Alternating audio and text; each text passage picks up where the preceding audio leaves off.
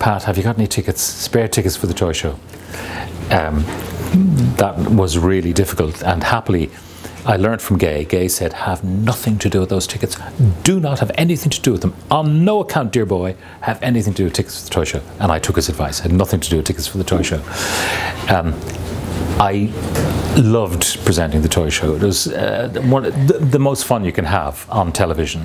But the big thing was to plan the theme, which was done by the designer, the set designer, and the director, with sometimes a little input from us, any ideas. But then the opening sequence, and that was the fun thing, you know, riding on the back of an elephant into the studio, a live elephant, fantastic. My father, having been the elephant keeper in Dublin Zoo, and not having ridden on the back of an elephant since I was a child, that was a really great thrill. But to go to Lapland for Santa, to roll in a Zorb, all the openings, and after 10 of them, I really felt that, you know, we've done as much spectacular stuff. I haven't thought about doing song and dance as Ryan has done. Perhaps there were a few more years left in me if I'd done that, but